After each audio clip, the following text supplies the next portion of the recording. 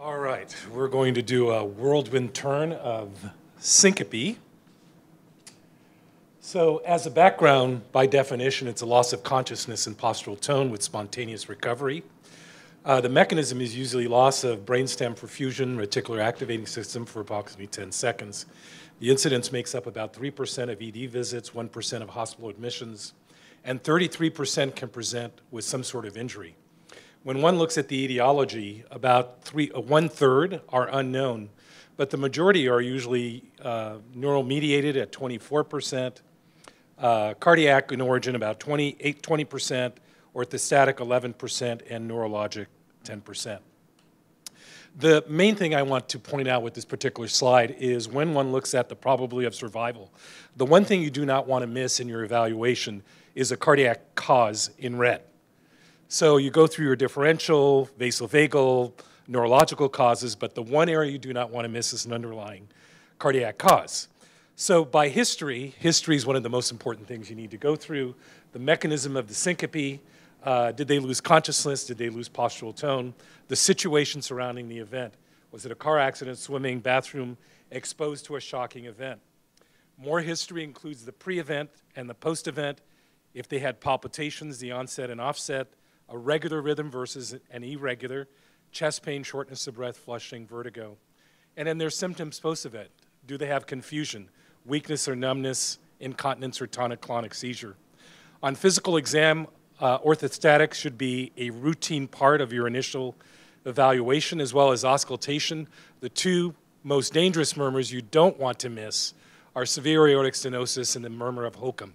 EKG, you want to look for prior infarcts, brady or tachyarrhythmias, QTC prolongation, Brugada syndrome, or arrhythmogenic ventricular dysplasia.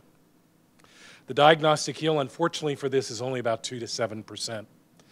The medications that we do have available to treat syncope that can cause syncope include hypertensive agents. You definitely want to ask the question about the interaction between Viagra and nitrates, antihypertensive agents that can drop your blood pressure.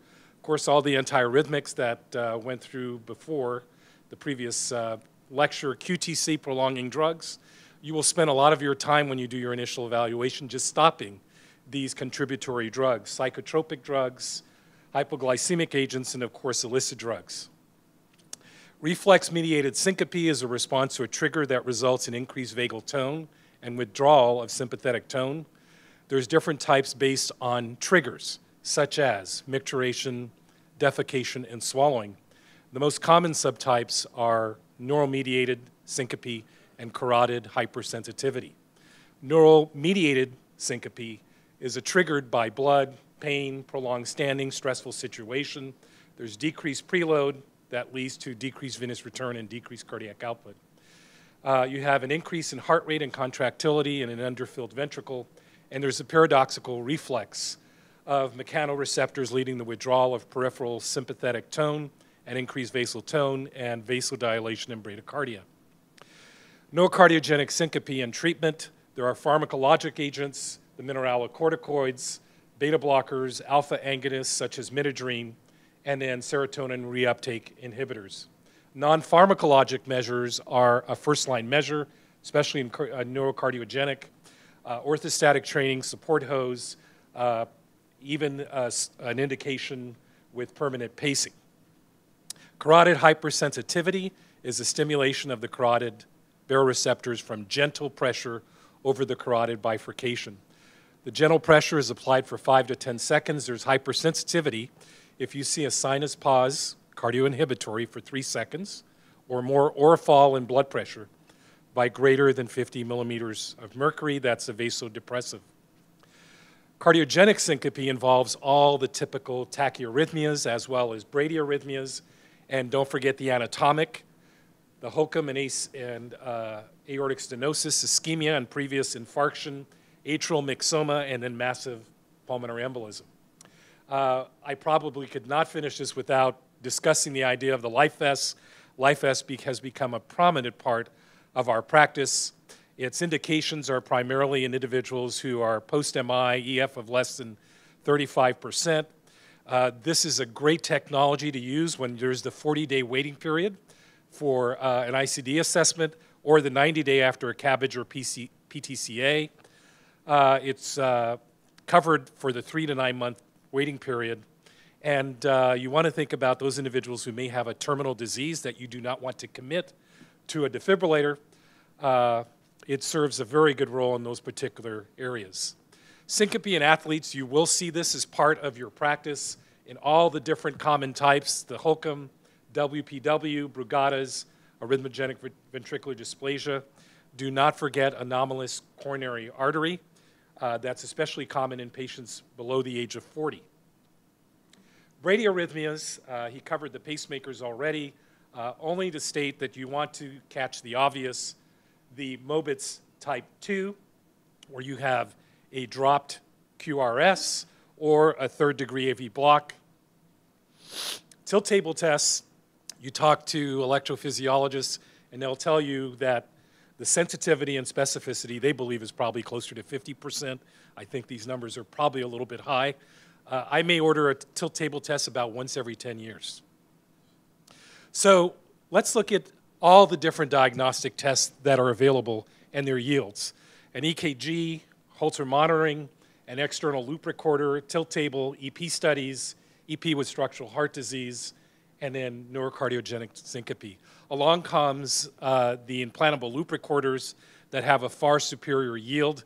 Remember, you still need to do an underlying at least 24 or 48-hour Holter before you commit to these more sophisticated testing. There are 2 types that are available right now. The Reveal, which is by Medtronic, and Abbott has an implantable loop recorder as well. The indications are increased risk for cardiac arrhythmias, management of atrial fibrillation, palpitations, syncope, and even cryptogenic stroke. So it has a very broad indication, so there's a lot of different indications you can use an implantable loop recorder. It looks something like this. Is the output, this is what you see on your dashboard. You can detect all major types of rhythms.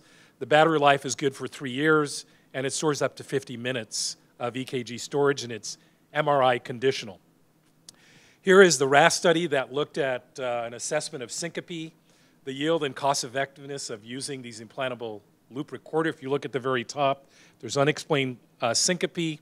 These patients were randomized to an implantable loop recorder versus conventional testing, a diagnosis, and then they were crossed over to either an EP study or an implantable loop recorder, and the diagnostic yield was 43% for an implantable loop recorder versus 20%. You're getting double the amount of information by just implanting an implantable loop recorder.